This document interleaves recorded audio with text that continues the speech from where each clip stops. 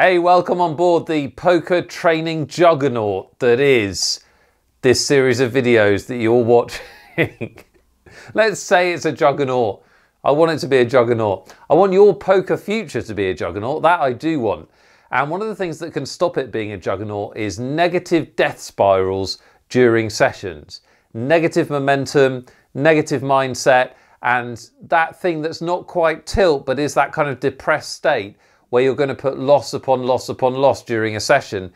And that can really destroy your profit for the week or the month. And overall, it can destroy your poker playing career if you constantly get caught up in these downward spirals, this kind of negative momentum. So this video is called How to Turn a Session Round during that session. It's going to be really valuable for you because if you can get this skill of not being affected by setbacks when you play, you can really become an effective and balanced and profitable poker player. So let's talk about it a little bit. And the first thing I want to acknowledge is that it happens to everyone. If you're watching this video thinking, that happens to me, that happened to me last night, there's no reason to feel bad until you intervene and make a conscious effort to get better at it. It's very natural to get kind of a little bit depressed and negative at the table if things aren't going your way. After all, we love to play poker and we want to do well at poker. So when we don't, when we're confronted by those losses, that triggers a negative response. We've been conditioned for years in our lives that losing is bad, right? But in poker, it's not always within our control. And it can just be that you are having a losing session because the cards aren't going your way. We know that. There's nothing we can do, right? So it's vitally important that we don't, in the very old gambling and poker saying, throw good money after bad. We don't want to compound our mistake or our bad run by creating another bad run just by feeling negative and making bad decisions at the table. So how can you turn a session round? Well, first of all, I'm not a big believer in momentum. I think momentum is something that happens in our heads. And it's also something that people have as a concept, which they then put onto events after they've happened. So they go, oh, that team had all the momentum and that's why they won. Well, there's just as many examples of teams having really good runs and then falling off a cliff and doing really badly. And in fact, scientists have studied momentum in sports and games and it doesn't really exist. I think the only place it really exists in poker is in heads-up poker because there's two people and they're both those people are going to be involved in every decision. And so the psychology and emotional state of those two people is vital. But in most of the poker you're going to play in your career, momentum, and what I mean by that is the events that have just happened have no relevance to the events that are going to happen, because the cards that are about to be dealt in this hand don't know what cards you've been dealt over the last 3 hours. They just don't know. There's just no way for those two things to be connected. This new hand could be a fantastic winning hand, or it could be another massively unlucky hand. We just don't know, right? And I think it's important to accept that principle before I go into the specifics of what you can do during a session. The one thing I would say that can have an effect is how other players play against you,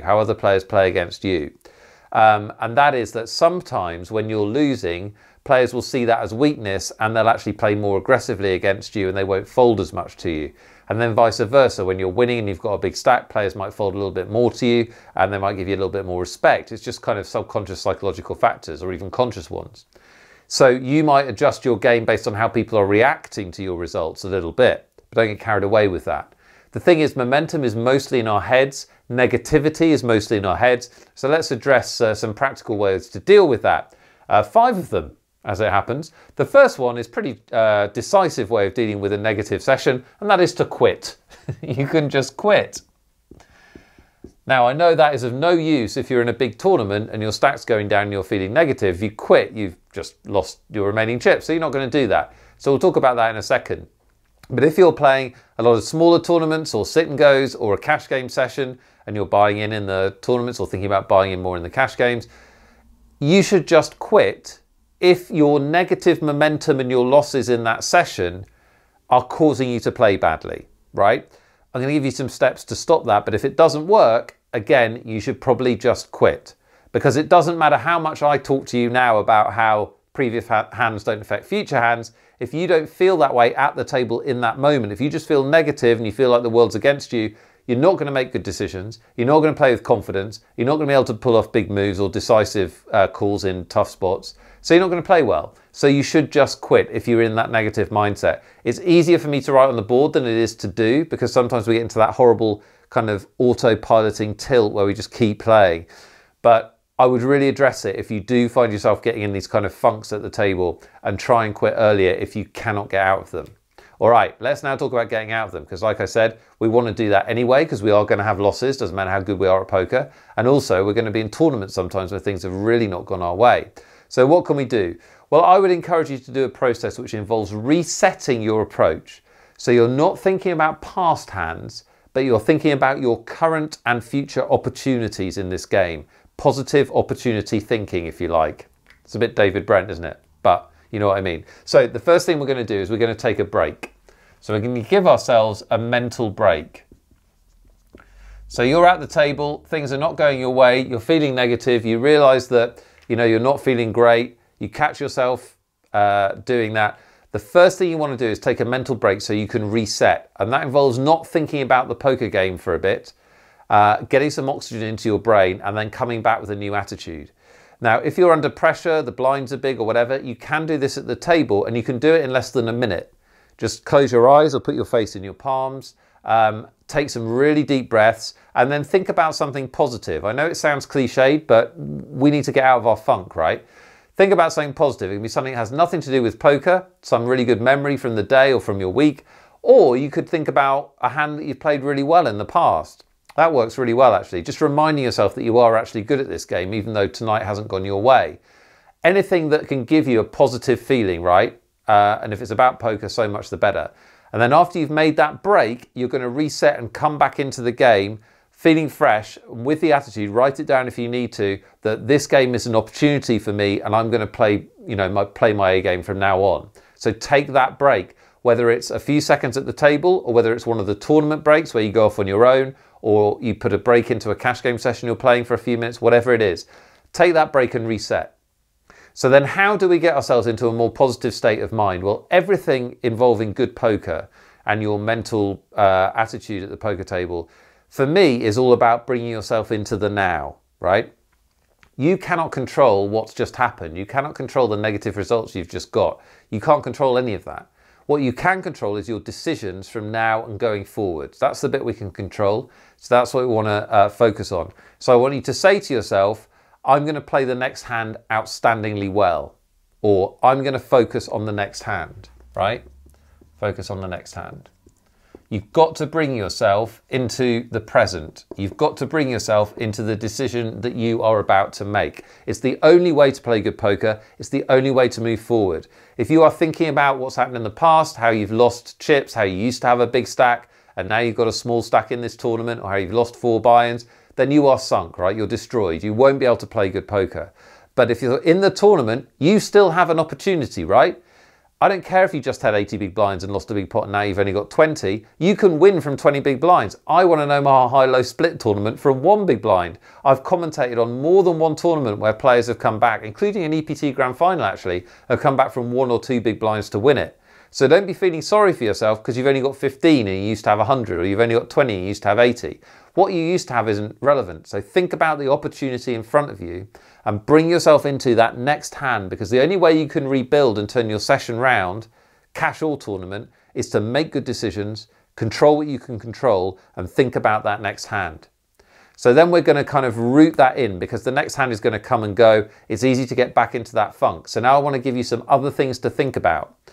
The next thing to think about once you've brought yourself into the present is your situation in this game, your situation. So now we're going to focus on your situation.